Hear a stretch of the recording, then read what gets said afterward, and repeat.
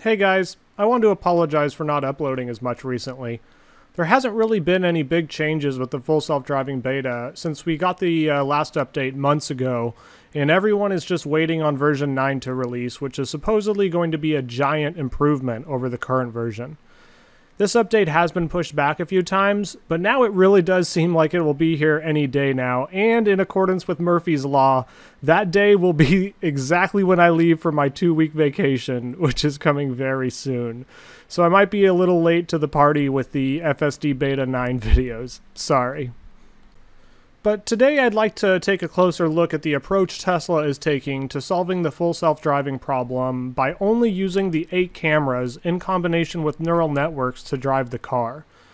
In the current version, my car is still using the radar as well, but with the next update, it will drop the radar altogether and rely on just cameras and improving the neural networks with software updates.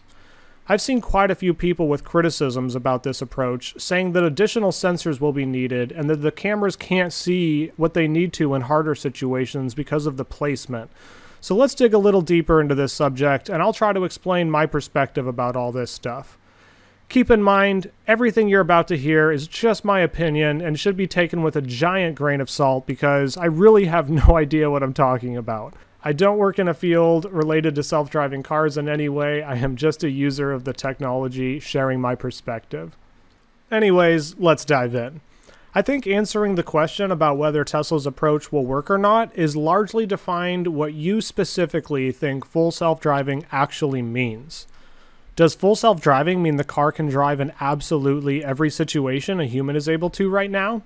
If it can drive on, let's say, 95% of the roads that humans are able to, but completely avoids the most difficult 5%, is that full self-driving still, even though there would be potentially unreachable destinations? If these cars are out on the road and getting into preventable crashes every million miles or so, which means statistically with how many Teslas that are out there, we'd be seeing quite a few full self-driving accidents on the headline news pretty regularly. Is that full self-driving? And would you trust it to shuttle you around when you're in the back seat? I'm willing to bet there's a lot of people saying no, absolutely not. I think a lot of people's idea of when the car actually becomes full self-driving is when it starts to become a better driver than you. But there's a huge problem with that, because the vast majority of you think you're above average drivers, which statistically speaking just can't be the case. The example I gave earlier about the full self-driving cars getting into an accident every million miles or so would mean that they would actually be more than twice as safe as the average driver in the United States, according to statistics from the NHTSA. Let me tell you guys, things are going to get weird real soon. And for fun, let's take a look at where full self-driving cars are today by taking a look at a poll I posted for fun, which almost 2,000 of you took part in. Imagine you're on the freeway going 75 miles an hour. You see a car approaching from behind you in your rearview mirror. Which of these options would you feel most comfortable with? Or the least uncomfortable, I should say.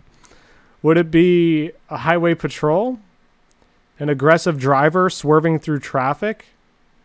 A distracted driver putting on makeup or texting? Or a Tesla with the driver asleep at the wheel? Although these results might be a tad biased because it was asked on a YouTube channel about self-driving cars, the Tesla with the driver asleep won by a long shot. I actually don't think that specific result is particularly interesting though. I think what's actually really interesting about this poll is that distracted drivers were by far what people felt most uncomfortable with in this situation.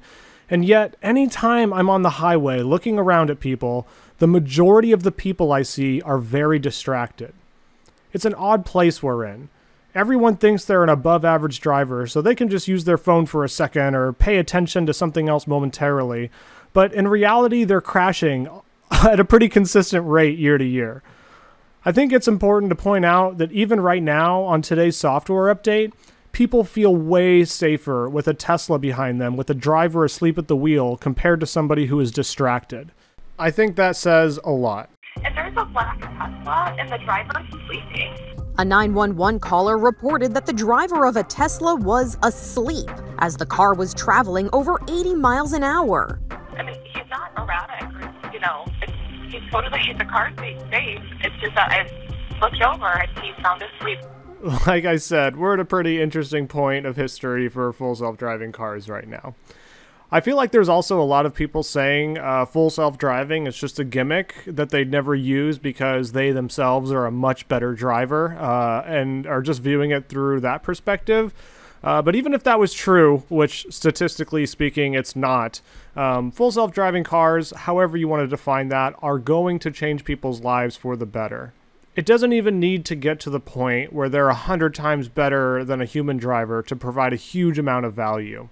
There's a ton of people in this world who have lost their ability to drive for a variety of reasons, and a self-driving car would completely change their lives. I guess we should start talking about the hardware at some point, since that is the title of the video and all, so let's go ahead and get into it. First off, us humans drive cars with neural networks and vision only, being your brain and your eyes. Radar is not included, so the approach is definitely possible. But some argue that the placement of the cameras, specifically the B-pillar cameras, are at a bad angle when doing more complicated maneuvers like a blind, unprotected left turn. And to that I say, I actually agree. Blind corners aren't comfortable for anyone, and Tesla's cameras aren't in an ideal spot for seeing past these areas because they are mounted in about the same spot as a driver would be able to see, except a few inches further back. But I don't think that is a deal breaker for making the cars full self-driving by any stretch. Let's take a look at another car. Man, that is a very large distance from the driver to the front of the car. Taking blind corners in this car must be very difficult and is indeed much more difficult than other cars. And yet, I'm fairly certain this car is capable of driving around on public roads with a human behind the wheel. But let's say you don't think that answer is good enough, and you think if Teslas can't make these unprotected turns and have better visibility than a human, then it will never work. Well, I'd still argue that this is solvable by software. They could take the approach of other self-driving car companies are taking and reroute your drive so that it doesn't even attempt to go through these blind, unprotected turns, and instead make a series of right turns to avoid them. Although this may sometimes add a little extra time to the trip, something pretty magical happens when you do this. Not only does the car avoid the most dangerous parts of the road where the most serious accidents happen, but if the car steers to the right a bit during creeping, you actually now have a view of approaching traffic from the repeater cameras on the front of the car, which have a huge advantage of visibility compared to a human driver. Tesla's full self-driving beta software currently does not do this. The car attempts to drive anywhere you want it to and basically routes the fastest way possible, which I think is really good for data collection.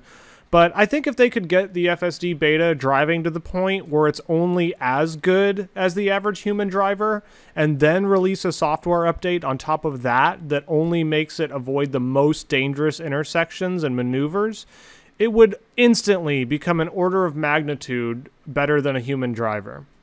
And I do think the current hardware is very capable of being at least as good as the average human.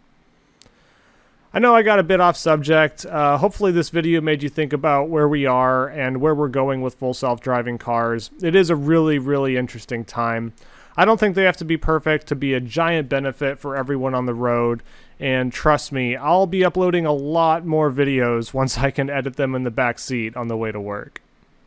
Thank you so much for watching, you guys, and I'll see you when I'm back from vacation with some Beta 9 videos. I'm like unreasonably excited for this update. Oh, and don't forget to like the video and subscribe to the other channel. Okay, bye.